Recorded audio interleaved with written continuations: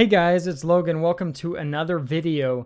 And this video is going to mark the start of a series of computer science videos for Gamemaker that I will be releasing. So in this video, we're going to be talking about variables, memory, and data types.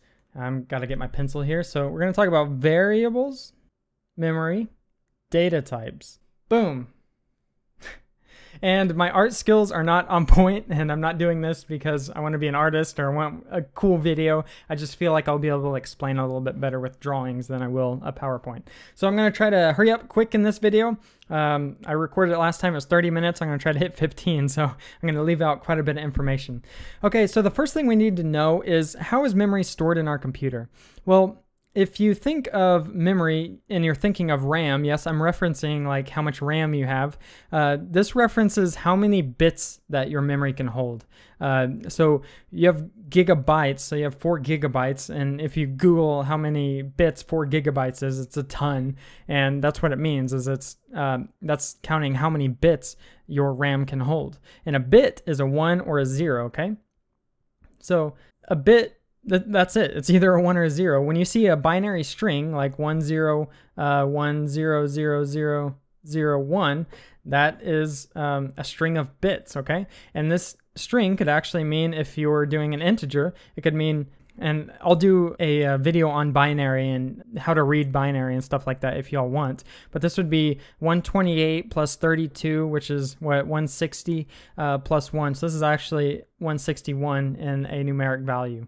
Okay, so how does your RAM organize these bits? How does our operating system organize these string of bits? Well, it's actually pretty simple. I'm going to erase that. So a bit is a 1 or a 0, and your computer is just a huge string of these bits, okay? And we can imagine this as boxes, okay? Or one large box. This is, let's say this is a section of your RAM. It keeps going on forever. I can't draw how big it would be. And instead of breaking this up by being like a 1, a 0, a 1, 0, like this, that would be pretty hard to do with millions of bits, right? You would have to change each bit individually. And the way we get around doing this is, in memory, we store 8 bits into one section of memory. So we call these partitions. So we have 8 bits here. I'm going to go ahead. I didn't leave much space, but imagine there's 8 bits. 1 0 0 0 0 0 0. That's 8. 1 0 1 1 0 0 0 0. And then let's give us 2 more spaces. 1 0 0 0 1 1 1 1. I don't know. I think that's 8. 1 2 3 4 5 6 7 8. All right. So now we have sectioned off pieces of 8 bits. We call these bytes. Okay. So this is 1 byte. And this is 1 byte. This is 1 byte. This is 1 byte. And this is 1 byte. And each of these boxes, you can think of these as boxes, has an address. So we can label this as 100, 101, 102, 103, 104. All right, so now we have these individual boxes. How do we use data? How do we store data inside of these boxes?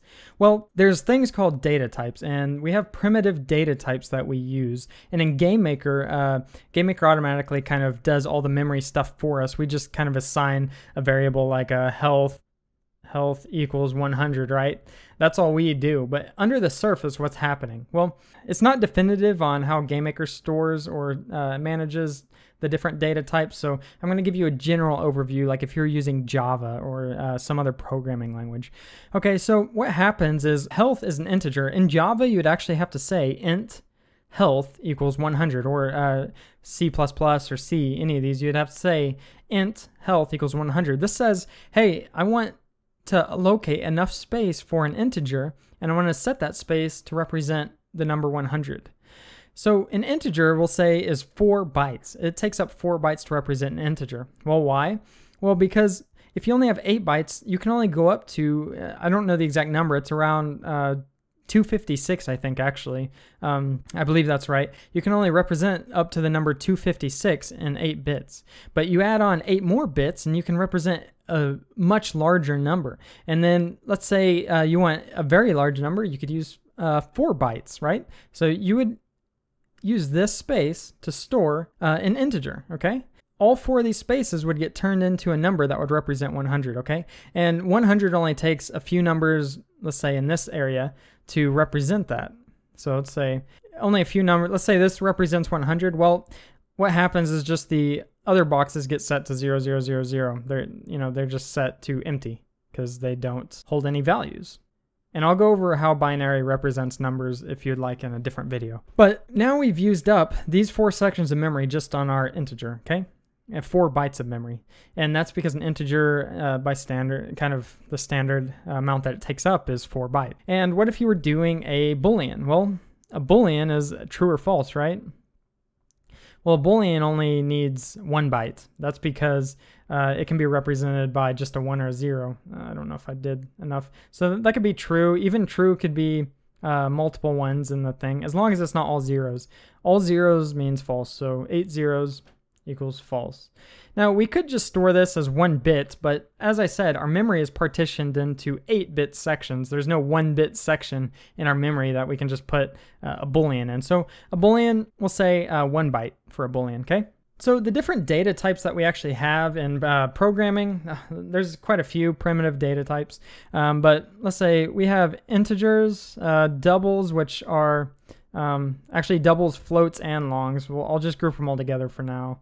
Decimal places, they can hold, some can hold larger values of numbers because they take up more memory than the other one. That's why there's 3. Well, there's actually more. And then there's shorts, and then there's ints, which are, anything without a decimal place is an integer, and that can be represented by, the 4 bytes. And then there's also Booleans that we just went over, which is true or false, or 1 or 0, 1 or 0. Then we have characters, which are pretty important. Characters can be represented by, it depends on the language or the encoding type, but we'll say 2 bytes. I believe Gamemaker uses the Unicode encoding, which uses 4 bytes for a character, but it's not important. A character is just a individual like C or any, there's a ton of different ones that you can use. If you're using 2 bytes, shoot, I don't know the maximum amount you could have, but you could have quite a few. That represents like 1 letter. You have your entire alphabet in there, maybe like the different digits, or there's all kinds of stuff that are in the characters. But yeah, those are basics. And there's also, you might be wondering, what about a string? I use strings a lot. Well, funny thing, a string is not one of these primitive data types. What makes the data type primitive is that it can directly be broken down into these zeros or ones without any like really extra work. That data type stands for a certain amount of memory. Well, a string is actually an object. So a string is basically an object that holds all kinds of different data types, okay? So when you make a string, let's say name equals Logan, okay? That's our string that I'm creating. Then what this is actually doing is in memory, it's creating an array of characters. So we're creating an array of 5, my name is 5 characters long, equals LOGAN. And remember, a character can take 2 to 4 bytes a piece. So each of these is going to be stored in memory in 2 byte sections. So let's just do our L and my O for an example. So these 2 bytes would get found in memory. They're free to be used. And this would store the L. And then these 2 bytes would get found and they would store the O. And usually for arrays, it tries to find a contiguous block. So it's trying to find, what if this memory was being used by a program or by our program already? And then it would try to find this space, and let's say this one's used. It would try to find this space, but maybe it doesn't want that. Our memory management might look for a space that could have our L, our O, our G, our A, and an N all in a sequence in our memory. And that's very common. So in our string, this is our string. Sorry, I kind of got off tangent. We store our character array of 5 characters, right? And this takes up, we already talked about, if it's 2 bytes per character, it's going to take up 10 bytes, okay? And now let's say we have, well, what else does our string hold? Sorry, kind of got off. Well, in Gamemaker, or I don't know exactly all the variables that our string holds, but it definitely holds a integer value for length. So it holds a length integer value, which is set to 5. In this case. So the length is how many characters long our array is. So now we have to store that integer, which is another 4 bytes, into our memory. It also contains, oh shoot, I kind of broke down in my brain, but just trust that it contains quite a few different variables. So a string is actually an object that contains more data. It contains a sequence of primitive types. That's why it itself is not a primitive type, is because it's housing all these primitive types. So when we want to access how many characters are in our string, then that's when it returns our length value. And that's why a string is an example of a data type that is not a primitive data type. Okay, so let's talk about Gamemaker specific. Gamemaker assigns the data types for our values automatically, right? So you just write health equals 100.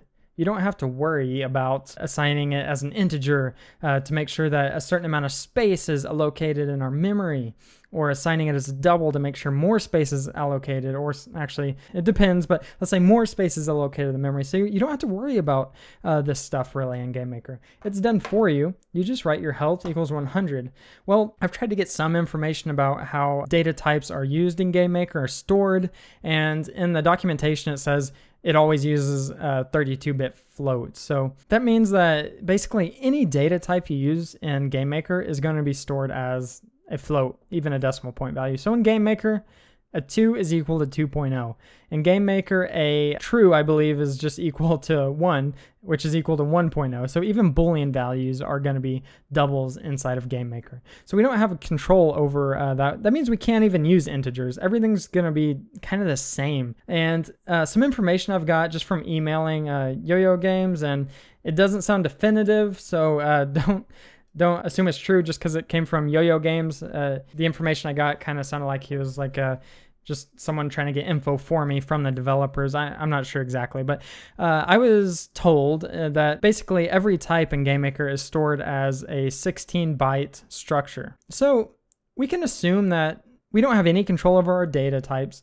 16 bytes is quite a bit compared to, the 4 bytes that Java needs for an integer. We'd have to use 16.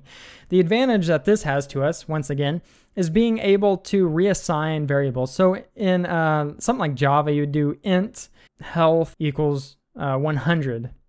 Now, what happens if you want to assign something else to health? Let's say you wanted to change health later on to equal true for some reason. This wouldn't work because remember, a Boolean value takes up 1 byte, an integer value takes up 4 bytes. You can, I think you can cast from an int to a Boolean.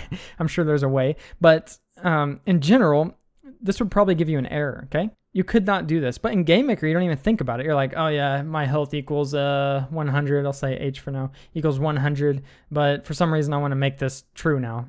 Well, since all these data types take up the same amount of space, this can happen. This isn't a big deal. We could do this. In addition, we can store multiple types in our array. So in Java, once again, let's say you wanted to make an array of health for some reason. I'm going to erase this with my finger. So let's say you wanted to make an array called health. Well, you could only store integers in this array, okay? So what I mean is you'd have to do health 0 equals 100. Now you couldn't do this. 1 equals 100.0. You could not do this because this is a double, which might take more space, or actually it could be a float or anything, but it could take more space than this integer. And I'm not saying this is Java specific that this is going to throw you an error. There's some stuff you could do between doubles and floats or doubles and integers that work. But in general, this could return an error because these are two different data types. You couldn't store these in the same type of array, okay? But in Gamemaker, we can do something like health equals a string, and then health equals a integer, and then health equals a double. All right, we could do this in Gamemaker. This because all these are the same type of 16-byte structure. I'm just saying it's 16-byte. I'm not saying this is definitive. Remember, this is just kind of the best information I've got. And if you have better information, please leave it in the comments. So that is exactly why we can do this stuff, is because everything represents the same kind of data type. And I'm sure behind the surface, Gamemaker breaks it down and does things with it. But initially, we can just do whatever we want inside of these different data types. So we don't ever have to worry about this. This is a really cool feature in Gamemaker, but at the same time, it doesn't allow us to be memory efficient. So what if we don't want to use 16 bytes just to store an integer? Well, too bad. We have to use that 16 bytes. And if we make a huge array, it's going to eat up our memory much faster than if we were using a strongly typed language like Java or C++. And again, each one of these spaces in memory is 1 byte. I'm going to kind of summarize everything really quickly. I'm about done. So I'm going to go over exactly what happens once more when you assign a variable. So let's say we're going to assign an integer, and we're going to go back to say it's 4 bytes. Okay. So let's assign an int me equals 20. Okay. This gets broken down into binary. Since it's an integer, it gets stored in 4 bytes. These 4 bytes are found free in memory. And then it stores the value 20 in here in ones and zeros in binary representation, these 4 blocks. And then it assigns that address space to me. So now anytime we reference me, so let's say we're doing a u equals me, then what happens is it's assigning the value of me into u, and it's going to this address space of me. So me is like, oh, I got to find the address. I know where it's at.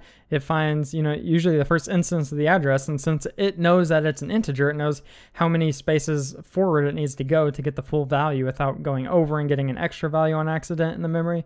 So it grabs these 4 spaces, brings it down, and assigns it to you. And now somewhere else in memory, it stores that same information. Okay, it actually makes a copy of this information over in another 4 spaces of memory. Okay, we'll say this is 4 spaces of memory over here, and this is you, and this is me. Now we have a copy of each other. We don't really have a way to reference, like in C++, you could actually use pointers, and you could make 2 variables point to the same address space. So you and me could just both point to this, and if I changed the u value, it essentially changed the me value as well. But we don't have control over that. Basically, it just makes a copy somewhere else in memory, and then we have 2 separate equal values. Now if I change the value of u, it changes it over here, but it doesn't affect the original value of me. So this is how memory kind of works in the computer, and I hope this made some sense. If you're still completely confused, I will remake the video. I will explain it better. Let me know what you need more explanation on. I want to make these videos to help you better understand what's going on so you can make more effective programs. Thank you guys for watching, and if you enjoyed it, please like and subscribe, and I will see you guys in the next video. Thanks for watching.